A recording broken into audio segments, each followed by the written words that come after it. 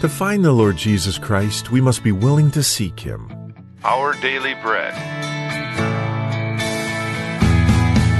Today's encouragement from the Our Daily Bread devotional was written by David McCaslin.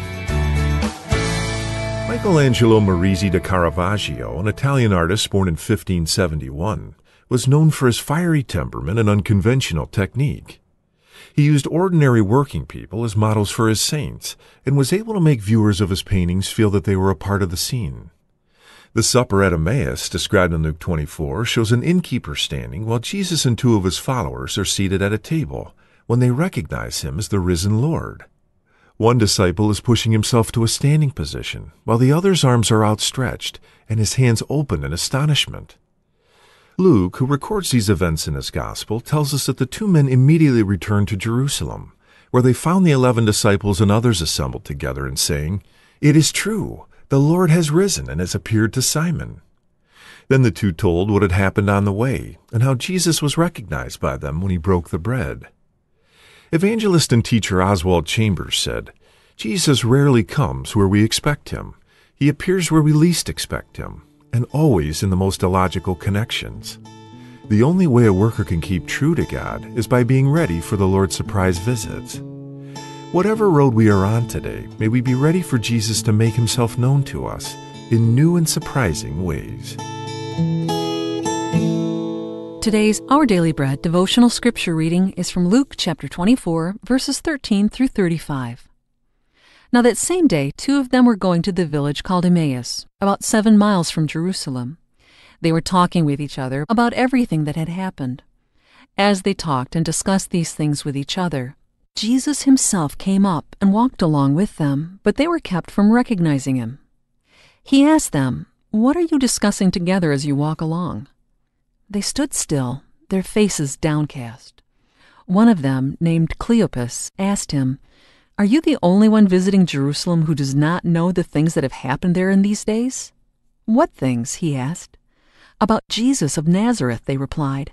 "He was a prophet, powerful in word and deed before God and all the people. The chief priests and our rulers handed him over to be sentenced to death, and they crucified him. But we had hoped that he was the one who was going to redeem Israel. And what is more, it is the 3rd day since all this took place. In addition, some of our women amazed us. They went to the tomb early this morning, but didn't find his body. They came and told us that they had seen a vision of angels who said he was alive. Then some of our companions went to the tomb and found it just as the women had said, but they did not see Jesus." He said to them, "How foolish you are, and how slow to believe all that the prophets have spoken. Did not the Messiah have to suffer these things and then enter his glory?" And beginning with Moses and all the prophets, he explained to them what was said in all the scriptures concerning himself. As they approached the village to which they were going, Jesus continued on as if he were going farther.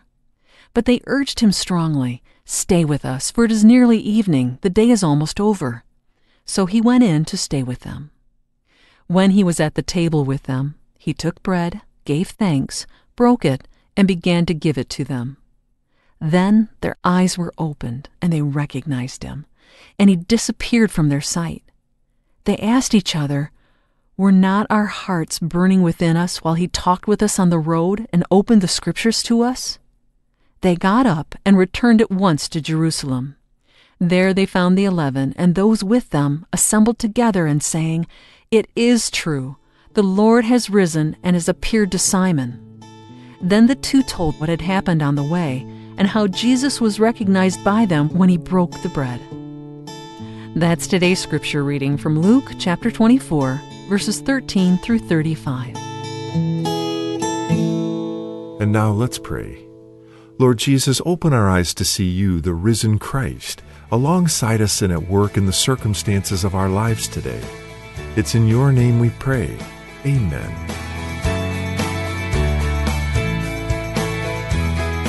Today's encouragement was provided by Our Daily Bread Ministries.